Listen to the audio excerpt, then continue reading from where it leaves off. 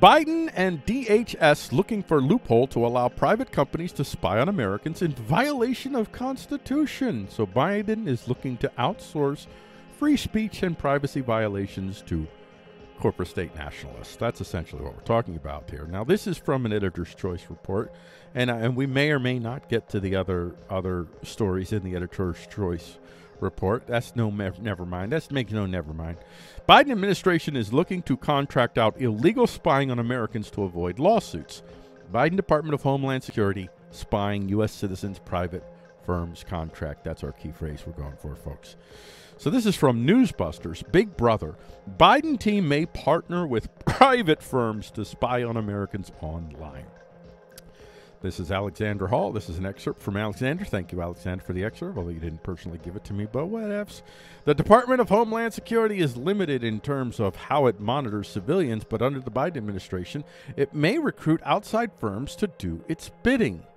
The Biden administration is considering using outside firms to track extremist chatter by Americans online, an effort that would expand the government's ability to gather intelligence but could draw criticism over surveillance of U.S. citizens.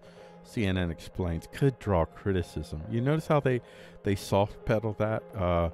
Rather than saying the Biden administration is looking to illegally try to track U.S. citizens to find out who the DNC dissenters are so they could destroy their lives using corpostate powers, unaccountable corpostate powers. And they think they can get away with it by using corpostates rather than directly using government. By the way, is this sound a little bit like fascism to you?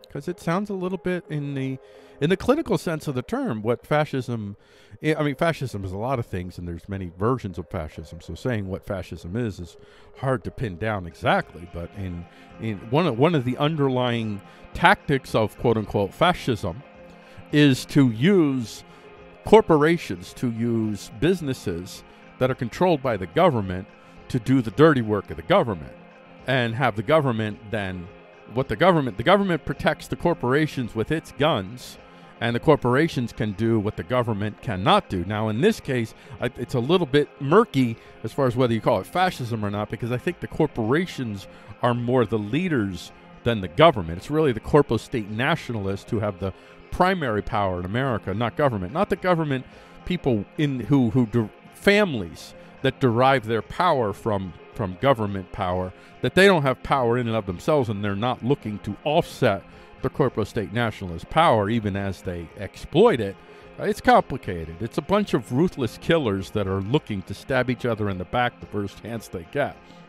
So that's the situation that we find ourselves in. We actually find ourselves in a situation where the DNC, if they did win the election, they won the election by appealing to Americans' natural fear of actual white supremacism, racism, and bigotry, things that were fundamentally unaligned with King Bill, the Bill of Rights. And they did so by saying, if we don't stop Trump and the Trumpians, it's going to be a fascist state. Meanwhile, what they are doing is by the very definition of the term, fascism. They are fascist. At the very least, they're borrowing heavily from the fascists.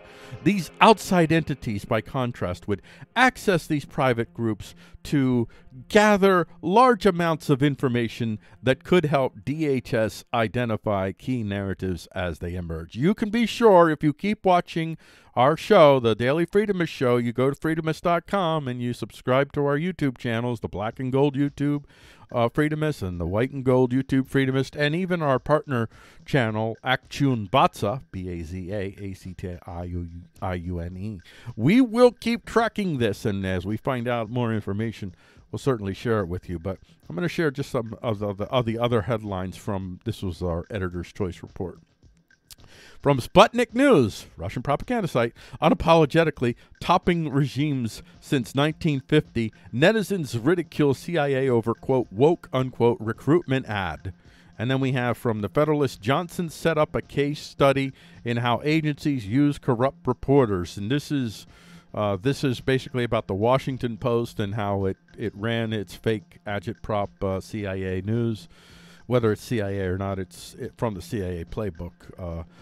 To basically soft pedal the rather sudden invasion of Rudy Giuliani's private space in what really appears to anybody but the DNC acolytes and their mindless followers that, that seems like a political hit job, and that's certainly what it appears to be. So they ran a fake news story that said that Giuliani knew about this all along, and that if he cooperated more, it wouldn't have happened. But apparently that was all completely fabricated. Nigeria stopping the rejection of old or torn USD notes underline why crypto is a better reserve currency, from radar.africa. Is the census wrong? This is from 538.com. I think I covered this yesterday, and how that's a tactic that they're now going to be adapting. The very people that are trying to tell us that it's undemocratic to question the election results are questioning the census results. Yeah, there is only rule of power, and when I mean power, I mean physiological power with these folks. There's all types of power. Well, there's three main categories of power that I think of. There's genetic power, there's ideational power, and there's physiological power. Physiological power is when you rule directly through threat of death, and that's how this regime rules, and that's how the DNC rules. U.S. trade deficit surges to new record shortfall with China rises, from CNBC.com. And finally, France's far-right leader. Actually, I think that might I don't know enough about her from what I do know. It does seem like you might actually legitimately be able to call her far-right, so I'll reserve judgment on that. But still, whether she is or isn't, she wasn't called far-right leader because she is.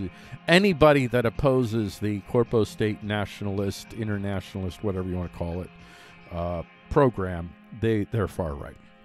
And apparently she's been acquitted of hate speech charges, so she can go forward with the election to try to unseat Macron. But I don't think that she's going to win, and not because she won't win, just because she won't win.